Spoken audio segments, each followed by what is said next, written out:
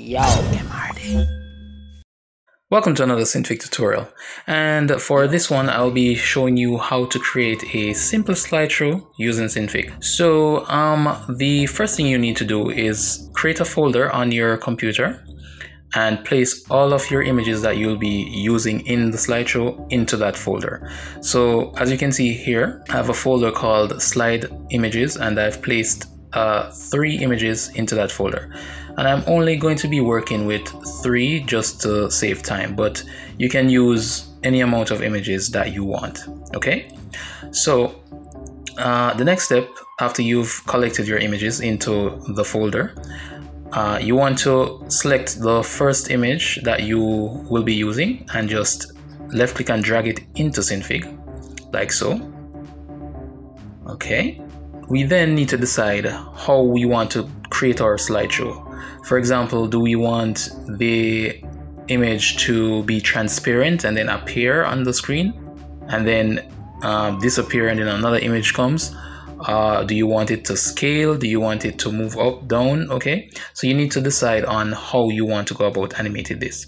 So I've decided that I want this image to start off small, then scale to its original size here, and then stay for a while on the screen and then move off screen towards the right. Okay, so that's the animation that I will be going with. As well as I want it to be invisible before it appears onto the screen as it's expanding. Okay, so with the layer selected, I'm going to go into the keyframe properties and I'm going to delete this keyframe here, and I'm going to turn on the animate button, and then I'm just going to move down my timeline. It doesn't matter where, because you can move the keyframe if necessary. So I'm just gonna stay here, and I'm gonna select the scale control point, which is this one right here, and I am going to just use the arrow keys on my keyboard. So I'm going to press the down key and then press the up key to bring it back to its original size. And the reason why I did that was any movement that you do, it automatically adds a keyframe, and I wanted to add a keyframe, so I just moved it slightly and then brought it back. Okay, so now I have my keyframe here, and I'm just going to come down to maybe frame 1 here, and then I'm going to scale this down like so. I think that is that is okay for me. I'm just going to move this over to the left and press play and move this back a bit. Okay, so let's work with that. This is okay for me. All right, so we have it starting off small and then coming up onto the screen. So I'm just going to go back to where it starts, and I'm going to go into the properties. And remember, I said I want it to start off being invisible and then appear onto the screen, right? So we know that we can use the opacity to do that. So on the frame 1, I'm going to go over to my opacity and change that to 0. Okay, and then move down a bit, like maybe here, and change this to 1. So it starts off not being on screen and then it appears while it's scaling. All right, so that is looking okay to me. And I'm going to change these keyframes to the ease in, ease out. So I'm just going to right click and then click ease in, ease out, right click, ease in, ease out. Okay. And I'm going to change the keyframe type here to ease in, ease out, so just so I don't have to change them afterwards. Okay, so we want this to stay on screen for a while. So let's say it stays on the screen till about maybe frame 30. Okay, and then we want it to come off screen. Now, something to note is that you need to add a keyframe for each control point that you will be altering. So at the beginning, I did not add a keyframe for the green point, which allows you to move. Okay, so if I go ahead and move it now, so if I select this while I'm here and move it now, and then go back, we won't see that movement, right? Because there was no original keyframe for it before I made that one there. Okay, so let me undo that. Let me undo all of that actually. Okay, so always keep that in mind. Always add a keyframe for all the points that you will be altering. Yeah, so let me go back to, I think I accidentally deleted that keyframe. So yeah, let me go back to frame 30, and I know that I want this to stay the same until it reaches frame 30, right? So I'm just going to duplicate this keyframe and bring it over here. And to do that, just hold down Shift and left click on the keyframe and drag it over. So let me do that right now. Like so. Okay, so it's the same, it's in the same position here as it is here because it's the same keyframe. I need to add my keyframe for the move control point. So let me just click it, then press the left key on my keyboard and then press the right key to move it back, just to add that keyframe there, and then come down to frame 50, then select it again and move it over to the right, like so. So let me see how that looks. Okay, so let me play it back. All right, and that looks okay to me. Okay, so it appears on the screen, comes up, then moves over to the right. All right, okay, so we've done just one image so far, right? So what we want to do now, we want, for my purposes, I have 2 more images to add to this slideshow. So based on the amount of images you have, you want to have the same amount of layers.